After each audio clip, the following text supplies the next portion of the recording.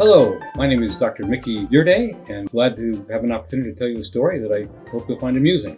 I think many of us remember the company Theranos not too very long ago that was very prominent in the news and all the things that didn't go too well for them. But I'm here to talk about something that's much earlier. More than 100 years ago, there was a system called the Dynamizer, which I think you'll find interesting. The key figure is a person named Albert ABRAMS. He was from San Francisco, lived here from his birth in 1863 till he died in 1924. He became a medical physician, got his medical degree at 20 years old in 1883. In the early 1900s, Dr. ABRAMS actually was a fairly well-known expert in neurology. But as time went on, he started getting some rather peculiar ideas about what was important medically and what was not. He came to believe that electrons were the most important thing in medicine. And he had what he called the electronic reactions of Abrams, or the ERAs. He had a bit of an ego as well. These ERAs were something he thought were going to be very important for diagnosis and eventually for therapeutics. So he invented a number of instruments that were related to this notion of electrons being important, one of which was called the Dynamizer. And the Dynamizer was an instrument that was supposed to be able to detect any disease state in a person. It supposedly would be able to read these ERA vibrations. And he could use initially a drop of blood, he said, to detect virtually any disease. And later, he added handwriting. So you just had to submit a bit of handwriting and you could analyze anything. The way it worked was that once the instrument was given the sample of blood or the paper, Dr. Abrams would connect an electrode to the head of a lab tech that was there with him. That lab tech would then strip down to the waist, and Dr. Abrams would percuss him and listen for the vibrations, and from that, he thought he could diagnose these diseases. Initially, it was all material that had to be sent to him to process. Later, he decided that he could do it by telephone. So became one of the first advocates of telehealth. This became very popular. It was something that physicians could lease for $200 a year. They could then maintain that lease for $5 a month. And, back in those days, that $200 was equivalent to about $3,000 today, so about a 15-fold difference. He then became very interested in the possibility of actually curing those diseases as well, and he created another of his instruments called the oscilloclast.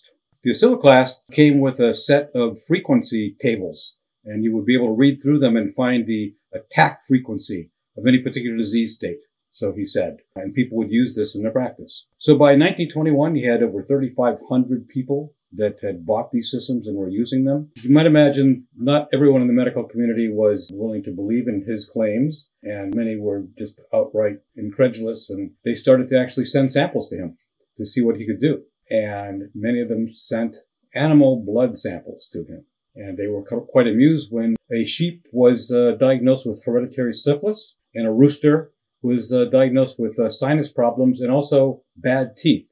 That wasn't quite appropriate. But he had many defenders, such as the famous author of The Jungle, Upton Sinclair, and the man who wrote all the Sherlock Holmes mysteries, Sir Arthur Conan Doyle. And then Scientific American started receiving letters from people indicating that they thought this was one of the greatest medical inventions of all time, this whole system. So they became a little concerned about this and decided to investigate it. They investigated it by hiring a fellow they called Dr. X. I don't know what they actually called him, but that's what it is in all the write-ups. And Dr. X worked with a number of physicians to develop 6 tubes that he was going to take to Abrams and have him use his magic to discover what it contained. So there were 6 unknown pathogens to Abrams. Dr. X was permitted to come and watch this by Abrams. He rather befriended the guy, and he used it. He gave back the results to Dr. X, and Dr. X said, sorry, they're all wrong. Didn't get one of them right. And Abrams took a look at this result, and he said, oh, you know what? I didn't notice, but you have red ink labels on these tubes, and that interferes with the ERA.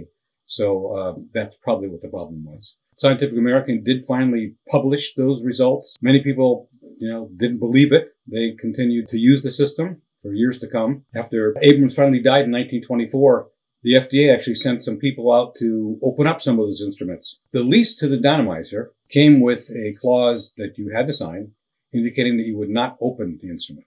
And if you did, it would, in fact, disturb the performance of the tests. So people evidently did not for many, many years. At least nobody had reported that they had.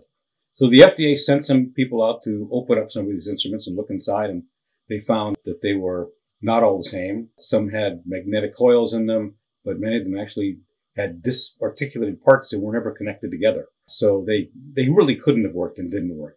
So this went on for many years and fooled a lot of people, unfortunately. This story, which I had read many years ago, just sort of came back to me when I heard the story about Theranos and the fact that some very well-known people had been fooled by this for a very long time, and it took a long time to reveal what the problems were. I think one of the lessons learned from this particular case and now with Theranos is that people should be considerably more careful and skeptical in terms of the claims made about such incredible devices. It just was too good to be true. So hopefully from lessons like that of the Dynamizer and that of the Theranos story, we've learned that it's probably important for all of us to be a bit more skeptical about unusual claims. Carl Sagan once said, extraordinary claims require extraordinary evidence.